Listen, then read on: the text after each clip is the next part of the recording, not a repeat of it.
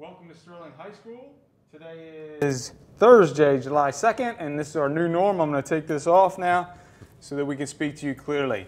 But welcome, and it is now summer, so congratulations, you made it. Happy July. And Coach Sheehan, congratulations, sir. July 1 started, you're effective. You are now our superintendent. Thank you and congratulations. Well, thanks a lot. It was quite a challenge, you know, having two positions last year from March through the end of the school year and trying to get the school to the finish line.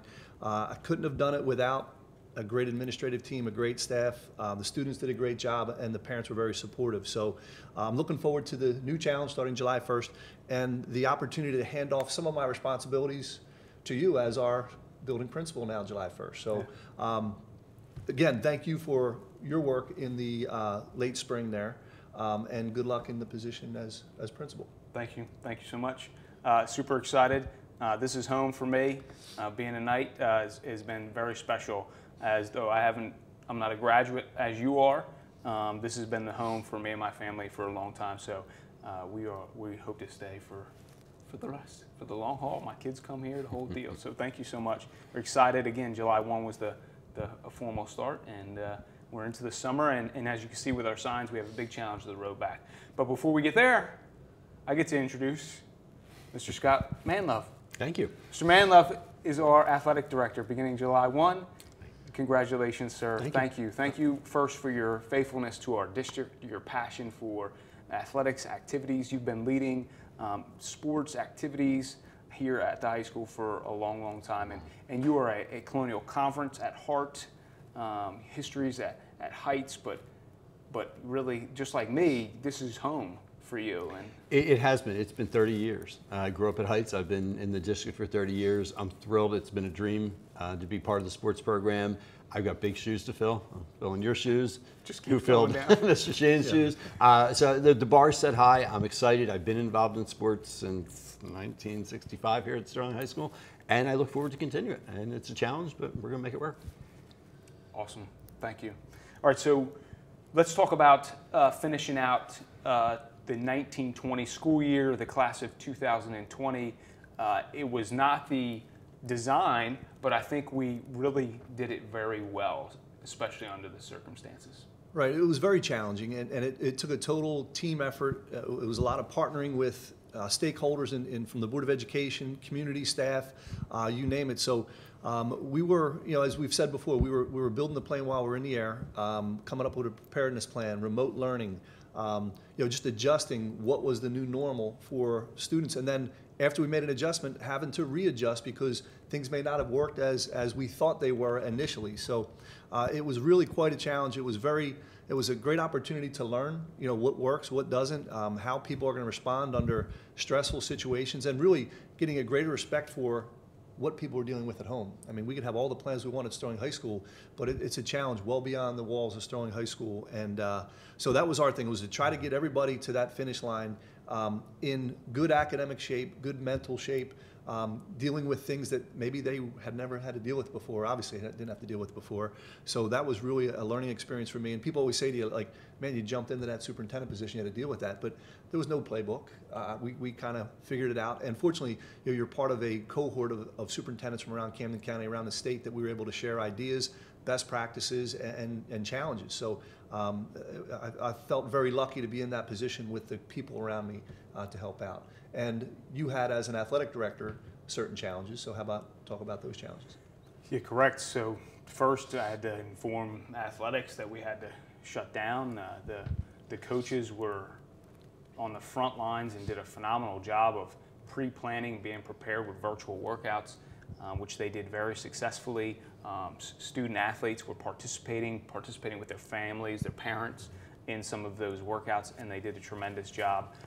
You know, and then now we're still carrying. When is it that we can formally start back up? But we'll talk more about that. But let's talk about graduation a little bit. And it's a great group here. Mr. Manlove served as our junior senior advisor, so he's been directly involved in the graduation for how many years have you done that? It's probably been about 25 years. Yeah, so 25 years, yeah. so tell us, how do you think we did? I had to thank the board, the administration, the faculty, the staff, everyone that volunteered, the parents that came out to make the virtual graduation what it was.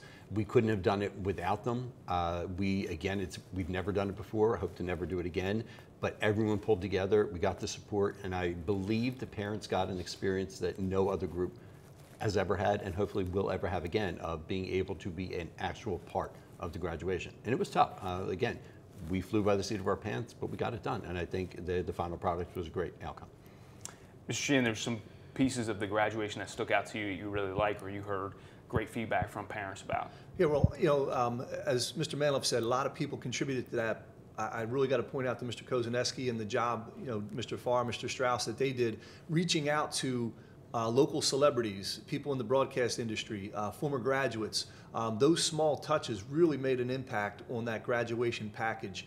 And I think that's what you saw. You saw the community come together for the class of 2020. And as Mr. Manlove said, we don't want to have to do this again. I'm hoping that the class of 2020 learned a lesson, and everybody learned a lesson this year, how to make things better for people, beyond the year of 2020. So I can't say enough about the community that stepped up, the alumni, and people that really took a lot of time out of their lives to make that an experience for the class of 2020. So again, total team effort. If it came down to one person, I don't know what we would have produced, but when everybody got involved and allowed people that have talent to use their talent to get things done, and Mr. Barringer, Mr. Marlies, Mr. Manlove, Mrs. Phillips, people just did a great job trying to really put on an experience for the class of 2020. So the feedback I got has been wonderful, and again, a very supportive Board of Education that trusted us to look out for the class of 2020.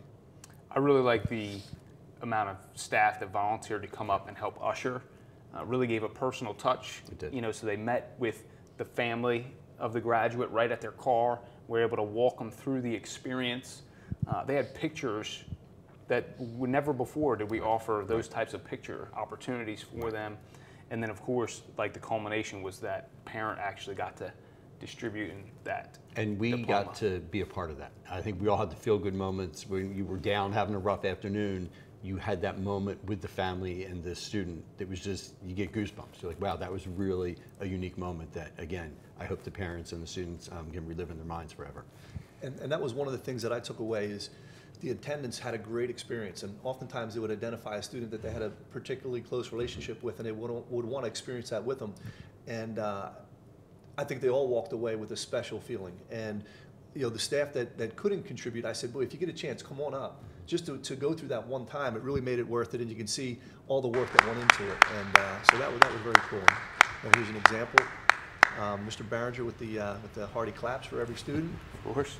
Burcon, Yeah, that was super emotional. So speaking to what Mr. Sheehan said, if you didn't get a chance to view that, go to our Sterling website, go to the YouTube TV 19 and check that out. It's awesome, no matter what grade level you're in, and you're a parent of any grade level. It was a great experience.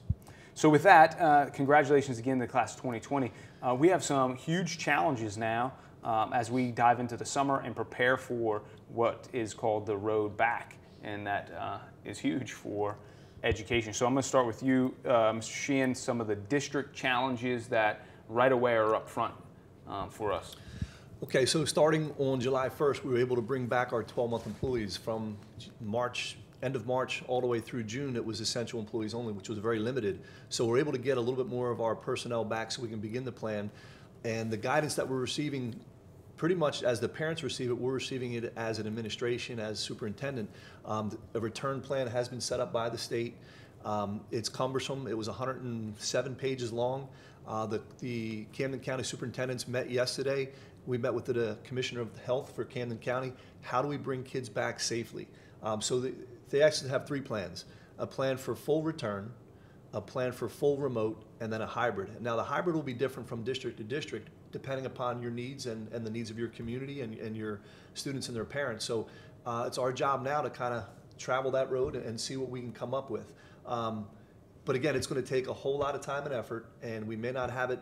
We're going to be a little bit more prepared than we were last year, but we're going to have to learn and adjust and be very flexible as we set this up. So parents, I know that we sent out a survey about a week or so ago, and we appreciate everybody's feedback with that. It's very helpful. You may be receiving more surveys, and we'd like to be able to present to you probably early August Sterling High School's plan to return in a hybrid type setting and what that would look like. So it's going to be a challenge for the administration to try to handle that and to set that up so that we can have a safe return to school. Remote learning, remote instruction was wonderful. I thought people made a great adjustment to it, but it's not the ideal for all learners. So we have to try to blend it somehow so that we can really provide for our students, not only educationally, but emotionally, socially, just that total high school experience. So that's our challenge this summer. It's not on one person to do. It's a collective challenge, and again, we'll be looking for parent feedback and support as we journey down this challenge. Good. So just reviewing that, there was one survey we did just talking about coming back to school. We have a professional development group of teachers that are developing an additional survey that's going to focus more on the instructional piece and what that might look like in remote or hybrid instruction. So please look for that to come out in the coming weeks. And then, as you said, we'll give you more information on our plan there in early August. But the challenge, as you said, there's no playbook. It's fun with the new admin team. We were in the classroom, moving desk on a whiteboard. That's the groundwork of developing this plan and what it's going to look like to bring students into the building and keep them safe. And that's definitely our goal, is we want to come to the school in a safe environment where people are comfortable. But it's kind of fun, but it's a new frontier. It is, but it's obviously it's very serious and challenging. We had a meeting yesterday, so with the county, and I met with Mr. Claybourn afterwards, and just walking around looking at the potential of what school could look like next year. And I think people have to get away from like what is normal, and really what is going to be appropriate, what is going to be responsible. And we have, a solar canopy system set up around the campus. There's the possibility of doing more open air instruction or providing open air for cafeteria time or whatever that may be. So we're, no stone left unturned. Any idea is a good idea to consider. So we're going to have to really put our minds together here and come up with a pretty good game plan. I think I'd be remiss if I didn't mention I did it at graduation. Our 7 retirees who combined for, I think, 179 years of service. One of the challenges that we had to do at the end of the year is hire new staff. So we have new staff that we've hired. Some of them started July 1. Obviously, the people in the positions up here on the panel started July 1. But we had several staff members who are coming from out of district, first time or a few years experience. So they're going to have to get integrated into what Sterling is like and get ready for next year. So that's another challenge, is our orientation of new staff and really all the staff as far as what next year may look like. So good challenge to have. Good challenge, and we're working together.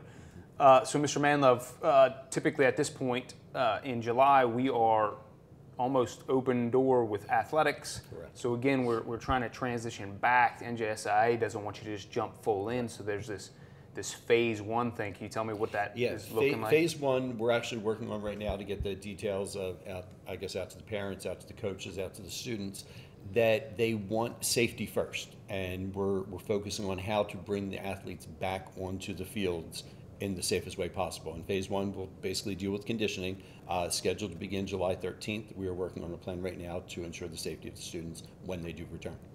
And just note, just similar to the back to school plan, the athletic plan, there's guidelines. So the state gives some guidelines, the county gives some support. As an administration, we would get support what's best for our school. So the natural thing to do is for you to compare to other schools, and that's just not going to be applicable in either of these situations, whether it's athletics or back to school. Every school is going to have the ability to kind of design it how it fits them best. And we have to make the decision that fits our school, our needs, and the safety of our students best. Yeah, and I hope that with the end of last school year, we kind of proved, even with graduation, people were looking at districts a town over, a couple towns over, and really trust us to make a collective decision that we think is best for Sterling High School. And I hope the product's going to be, again, a home run like the graduation was. But it's going to be again a shared challenge, and I think that we've proven we're up to the challenge. I think you have a staff, an administration that doesn't shy away from a tough conversation or a tough decision, and we always look out, number one, for the health and well-being of our students and our staff. Very good. All right, with that, Can we go a little advice? Can we give Mr. Manlove some advice? So how about you give him one piece of advice, because we both had that position of athletic director. I'll take it. The advice for the athletic director: you have a phenomenal staff of coaches, which comes from Mr. Hiltner through Mr. Sheehan, right on through, as you said. You know, you get as much as your paperwork out of the way so that they can just flourish, and then you get to sit back and enjoy, really. But, you know, there's a lot of paperwork that nobody knows about. You're not the guy that just sits and rides the golf cart. That's not true. There's so much behind the scenes, but more you can knock out is the more time you'll be able to enjoy it later, and seeing your coaches doing their craft, and most importantly, the students excelling in what they love. Right, and you kind of stole mine. Hire well. If you have good coaches, it really makes your job easy. And then, as Mr. Claybourn said, if you can get ahead of the paperwork in the summertime, when you get that curveball come, you know, the second week of September where something slips up, now you can apply your time to it. And I want to predict you're going to get a lot of curveballs. I've never been a baseball player, but I'm ready for them. And I'm fortunate. I have you guys. You've both done the position before. There's just a wealth of knowledge for me to build on, and I'm really excited. I'm looking forward to it. It's not the normal return to work, but it's going to be a cool new opportunity, and I'm looking forward to it. Great, love it. Okay, it's my turn to close this out? Yeah. All right, so I'll be closing this out. We're going to return to the masks here, as will be the norm in the hallways. Before I do, I want to wish you a wonderful holiday, 4th of July, and happy summer. We'll see you again soon. Go Knights.